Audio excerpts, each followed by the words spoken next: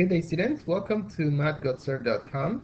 In this installment, we're going to be going through problems 21 to 25 of the Integrated Algebra Regents exam for June 2014.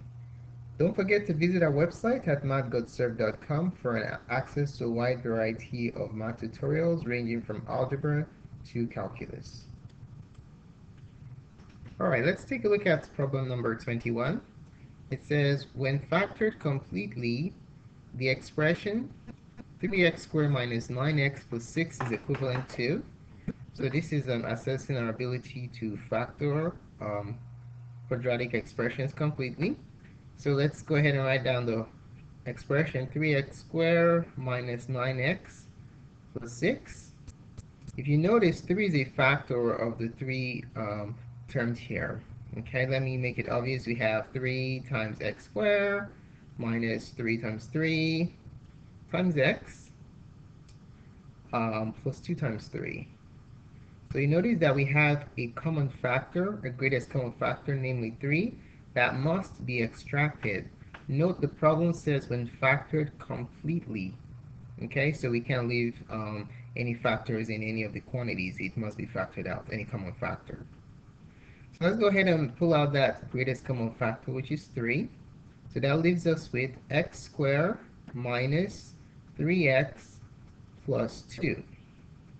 Now, if we look at this quadratic trinomial, we're going to attempt to factor it using the x game. So let's go ahead and create our little x game, or it's also called the AC method. Now, anytime you're using the AC method, you also want to ask yourself, do you have to factor by grouping, or are you going to be able to use a shortcut? You always look at the value of a. A in this problem is 1. Imagine there's a 1 here. Anytime a is 1, you do not need to factor by grouping. You can go directly from the x grid to the factored form. All right, let me illustrate that for you. So this is a is a coefficient of x squared, b is a coefficient of x, and c is a constant. So AC goes on top, B goes on the bottom, AC, A times C, and then B goes on the bottom. So A times C is 1 times 2, which is 2, and then B is negative 3. Now you ask yourself, what two numbers multiply to give you 2 and add to give you negative 3? It's going to have to be a variation of 1 and 2, because 1 times 2 is 2. Those are the only factors of 2. But since there's a minus here, what if we introduce a negative and a negative here? Does this x game work? Negative 1 times negative 2 is negative 2. That's good. Negative 1 minus 2 is negative 3. Excellent. So since a is 1, we don't need to factor by grouping. We can jump to our factored form. What is our factored form? Bring down this 3. 3 times x, you extract the first number in your x game to the left, minus 1 times x, and then you extract the second number, minus 2. And this is the factored form of the original expression 3x squared minus 9x plus 6. So we can clearly see that our answer is option number 4. One thing I also want to highlight is that option 1 is correct also, but there is a problem with option 1. Do you see what the problem is? The problem is option 1 is not factored completely. Okay, even it's a possible factored form for this expression, but the completely factored form is option number 4. Okay? All right, let's take a look at problem number 22. It says the equation p equals 0.0089t squared plus 1.1149t plus 78.4491 models the United States population p in millions since 1900. If t represents the number of years after 1900, then what is the estimated population in 2025 to the nearest tenth of a million? So we have the model right there. So with this model, all we just have to do is find what the value of t is, and then plug it into this model, wherever you have t, evaluate the resulting expression, and that will tell you the population in 2025. All right, so let's go ahead and find t.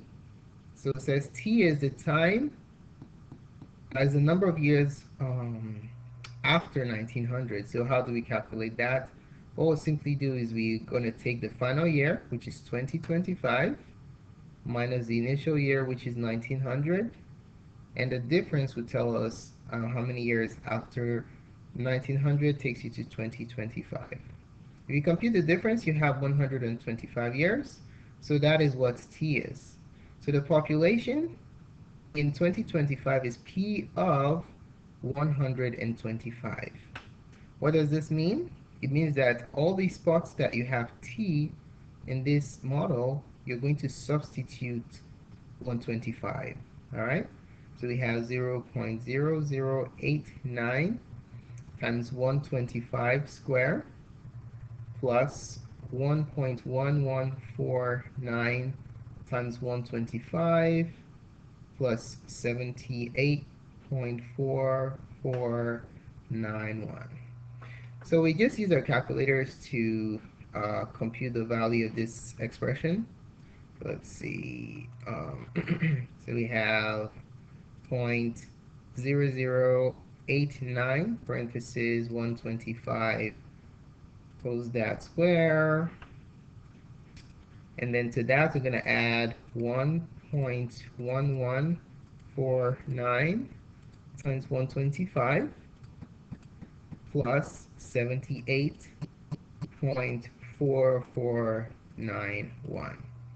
Enter, we get 356.8741, but if we round it to the nearest tenth of a million, the 10th place is a decimal place right behind the decimal point. All right, so since the number behind it is 5 or greater, we have to round up. So let's go ahead. So it's 8741. So this is going to be approximately 356.8741, or we round into the nearest tenth of a million. So it's this place right here. That's where we're going to round up. This is 5 or greater, so we're going to add 1. So our answer is going to be 356.9 million people. All right. So this basically is the answer, and we can see that option number 4 is our correct solution. All right, let's take a look at number 23. It says, which graph represents an absolute value equation? So there are different ways you can do this. If you remember what your family of curves look like, this is easy to just automatically determine. Another way you can get the answer to this question is by writing down an absolute value function. Y is equal to absolute value of, let's say, absolute value of x. All right, let's shift it up by 2 units. I'm just making this up. You can use any absolute value function you like. Plug it in a calculator, and then you ask yourself, which of these looks similar to what I graphed? Okay, so go to your Y menu, and then graph the equation, absolute value equation you came up with. So let's see, absolute value, we can go to the catalog. Let me move this up so you can see the second function 0. Second function 0 takes you to the catalog menu. Hit enter for absolute value function x plus 2. Enter graph. Bam, what does that look like? That looks like a V. So this is what absolute value functions look like. So you can automatically see that our answer is option number 2. Okay, but it's important for you to know what the appearance of parent functions look like. So when you see a function, you can automatically identify what the graph is. So in this case right here, option number 1, this is an exponential function. Belongs to the exponential family. This right here is a quadratic. Right? And then this one right here is a linear. And then this V type of functions belong to the absolute value. So it's really important, especially in higher level math, to automatically know what a family of curve looks like based on the appearance of the graph. What the equation looks like based on the appearance of the graph. That is really, really important. All right, let's take a look at problem 24. This is a simplification of algebraic fractions. It says the expression a over b minus 1/3 is equivalent to, so let's see what that expression is equivalent to. A over b minus 1 over 3. In order for us to combine these two fractions, we just have to find the LCD. And the LCD of b, a variable and a constant 3, is 3b. Because b goes here 3 times and 3 goes here b times, okay? So after finding your LCD, if you want to combine two fractions, what you just have to do is ensure that the denominators are both equal to the LCD. So I want this b to become 3b. What do? I multiply top and bottom by 3. And then this one right here, 1/3, I want the denominator to be 3b. So what do? Multiply the numerator and the denominator by b. All right, so that yields 3a over 3b minus b over 3b. Now that your denominators are identical, we can combine the fractions as 3a minus b over 3b. All right, and that clearly shows us that our correct answer is option number 3. All right. Now let's take a look at problem 25. We're asked to find which value of x is a solution to the equation. Now there are three different ways we can do this. One way we can do this is by plugging in the answers to see which one works out. Or we can just solve it algebraically, okay? Let's go ahead and solve it algebraically. There are two ways we can solve this algebraically. One involves just isolating x without simplification, and the other method involves simplification of both sides of the equations first and then isolating x afterwards, okay? So let me use the second method. It doesn't really matter the method you use, but I'll use the second method. I want to simplify the left side completely first and then proceed to isolate x.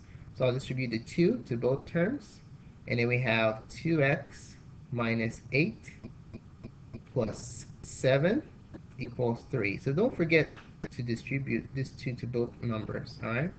And then when you combine those two, you have 2x minus 1 equals 3. The reason I like simplification is when it's simplified, it looks less intimidating to work with, all right? But look, when it looks like this, some students might be confused as to how to proceed. But when it's simplified, then you say, okay, now I can handle it. This equation can be solved in 2 steps. You eliminate the 1 by adding both sides, adding 1 to both sides, and then divide both sides by 2, okay? So if you add 1 to both sides, you will have 2x equals 4. Divide both sides by 2.